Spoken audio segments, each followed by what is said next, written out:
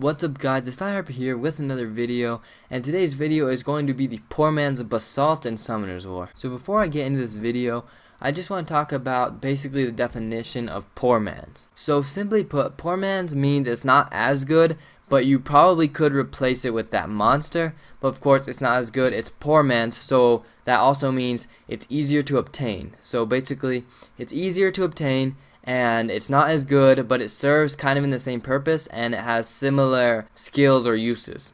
Alright, so here's the order of values list, or kind of the tier list. So as you could see, tier 1 is the light dark nat 5s, so they're basically at the top of the list, and then tier 2 is the regular nat 5s as well as the LD nat 4s, so those guys are on the same level. Tier 3 is the regular nat 4s and the LD nat 3s, and tier 4 is the regular nat 3s and the LD nat 2s. So basically, if they're on the same level, it can't be poor man's. The poor man's has to be on a lower level. So that's basically the order of values. That's kind of just the rules of poor man's basically. Also, if you didn't notice, I am on the 12-star PvE account. If you don't know what that is, we posted a video a few days back about a new challenge we're doing, trying to beat all PvE content in only 12 6-stars. So if you go check that out if you haven't seen that already. And the first episode should be coming out soon, if not before this video. It should be coming out sometime during the week of October 16th. It might have already came out before we upload this video right now, I'm not sure yet. But anyways, go check that out, and if it hasn't been uploaded yet, check it out once it's come out, because it's going to be really fun. So anyways guys, let's get into this video. Alright, so like I said, this is the poor man's Basalt. So first I will read Basalt's skills, go over kind of what Basalt does, and then I will go into the poor man's Basalt. So Basalt's first skill is basically a provoke for 15% chance. If you max skill this, it will go up to 80% chance to provoke, so that's a pretty good skill. Provoke is always useful. It's always good to have a consistent provoke, so that's a good skill. Second skill, recovers the HP of all allies and increases their defense for 2 turns, and the recovery amount is proportionate to my max HP. So it heals based on his max HP, and it puts a defense buff. So again, a really pretty good skill, because it's good to have a heal with a defense buff already, plus it's based on his max HP, so the tankier your Basalt is, the more it'll heal. So that's pretty good. Third skill, inflicts damage to all enemies proportionate to my defense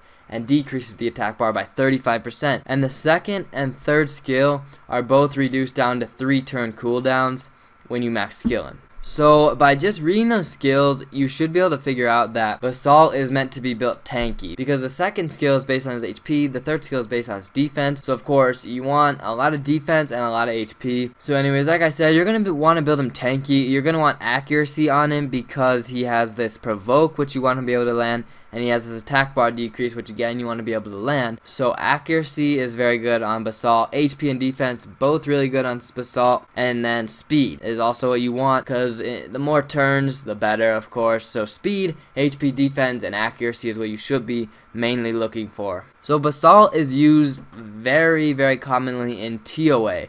Normal and hard. He's a great TOA mon. I'd say that's where he is best in this game, is TOA. I mean, he has a provoke, which is very good in TOA, especially on boss stages. If you need to provoke the boss, like for example on the Sierra stage, it's great to have provoke so Sierra doesn't get the bombs off. He also has a heal and defense buff, again really good for TOA because you want to be able to stay alive. So the defense buff is very good, along with the heal. That's a great skill. And then his third skill is an attack bar decrease AoE, so again very useful in TOA. He's really just like set up to be a TOA monster in my opinion. These skills are just really good in TOA. You can also find use for him in maybe some PvP like arena and guild battles. Again, this is a good skill. Provoke's good to have in those because you can provoke a monster with a deadly skill, for example, and then the attack bar decrease. And then he's just tanky, so yeah, he can be a decent guild war or arena monster too. But TOA is where you're mainly going to be using him. Alright, so now I will get into the poor man's version of Basalt. So the poor man's Basalt is Talc, the water battle mammoth. So the poor man's Basalt is actually one of the same monsters, one of the same kind. The only difference is that it's a different element, but Basalt is a lot harder to obtain because he's light dark, and that's why this is a poor man's. Going back to the order of values list, or the tier list, Basalt is in tier 3, whereas Talc is in tier 4. So that's why this is poor man's, because Talc is a lot easier to obtain. Even though they're the same star, Talc is water, which is much easier to get because mystical scrolls come along a lot more often than light dark scrolls. So Basalt can be hard to get because sometimes you just don't get lucky in your light dark scrolls. So now let me explain why Talc is the poor man's Basalt. So his first skill is the exact same thing as Basalt. He provokes for 1 turn with a 50% chance, goes up to 80% chance once you max skill. Second skill, again, the same exact skill. It recovers HP based on my max HP, and it increases the defense for 2 turns. So again, these two skills are exactly the same. Polar Roar is also on a 3-turn cooldown once you max skill him. So the only really difference between them besides their element is this passive. It decreases the inflicted damage by half if the damage is less than 20% of my max HP. So reading those skills, you'll figure out that you want to build him with as much HP as possible. Now defense doesn't hurt because he wants to be tanky, but HP is better on Talc because of this passive. If you can keep them from doing over 20% of his max HP, the damage will be very, very minimal, because if they do less than 20% of his max HP, the damage will be halved on top of that. So if they are going to do 10% of his HP, that'll actually go down to 5. So if you had a 40k HP Talc and they were going to hit for 5k, it would only actually do 2.5k damage to him, which is very good if you think about it, because it halves the damage, and you're going to build him tanky anyway, so it's going to be hard to do more than 20% of his HP, unless of course it's a really good nuker. But if you're using it against like TOA, this is very good because it'll keep him alive. And then this skill with the heal and the defense buff, I mean, they won't be doing much damage to Talc. He's pretty tanky.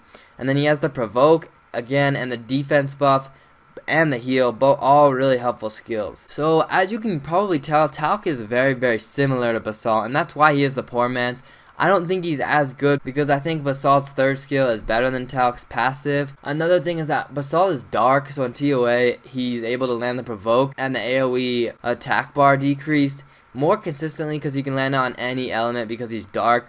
Whereas water, if you're going up against a wind monster, chances are he won't land the provoke. So I'm going to use this example again. If you're fighting the Sierra, there's a lower chance of this Talc landing the provoke, whereas with Basalt you can be pretty sure it'll land that provoke because it is 80% chance, so there is a chance it won't, but you can be a lot more sure it won't get resisted. So Talc again is used very similarly to Basalt. You're going to use him in TOA. Provoke, defense buff, heal, and then just tankiness. Great in TOA, so Talc's going to be mainly used in TOA. Again, you're going to build him almost the same as Basalt, except I wouldn't really mess with defense too much. I'd more just try to get his HP as high as possible, get his speed really high, and get his accuracy up so you can land the provoke. So they're really similar monsters, just Basalt's a little better because he's dark, and then the third skill I think is a little better, but being dark does help him a lot too. So that's basically the only reasons Basalt is better than Talc. So yeah, you're mainly going to be using Talc also in TOA. You can also, again, use him in some PvP, so arena and guild battles, just as kind of a water tank, I would suggest. So if they have like a wind nuker, you could put Talc in and hope he can kind of tank that nuker. So he can be used situationally in PvP too, but TOA is where you're going to mainly be using them, guys. Talc is a pretty good monster. Basalt is a really good monster, so that's kind of why this is the poor man's. But really, if you don't have Basalt, Talc's not a bad build. Talc's pretty good. So anyways, guys, I think that is going to wrap up this video. If you have any video ideas, any poor man's ideas, leave them in the comments and we can maybe make a video on that. If you have any questions, comments, or concerns, also leave those in the comments and we'll get back to you. Thank you guys so much for watching, and I'll see you guys in the next video.